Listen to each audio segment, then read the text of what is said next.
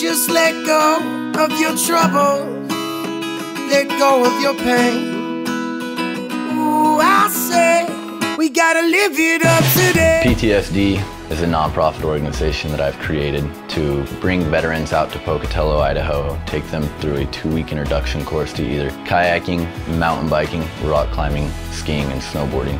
When you're in the service, you're pushed to these new limits and you're being challenged every day. And when you get out, if you don't have some kind of activity that's not pushing you, that's when most people start getting into things that are not good for them. And then when you get into something like action sports, it just retransfers your energy and your focus, and you're consistently challenging yourself. The sole purpose is to let veterans find an escape, an outdoor escape. There's so many therapeutic aspects to it. It helped me tremendously, and I know it can help other veterans.